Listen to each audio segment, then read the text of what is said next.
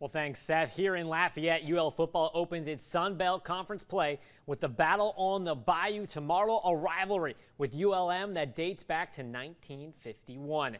All time, the Cajuns lead the series with a 27-24 record, but recently it's been one-sided by the Vermilion and White. Officially, the Ragin Cajuns have won the last 3 and 7 of the last 8 games, but now this year's battle comes earlier in the season, and it's the SBC opener, meaning much more is on the line than pride.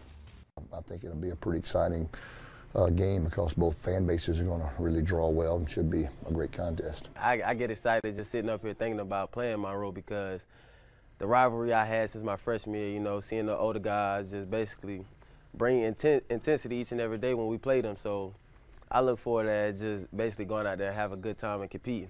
I know that when they come and when we play them, that week is kind of like, let's get it.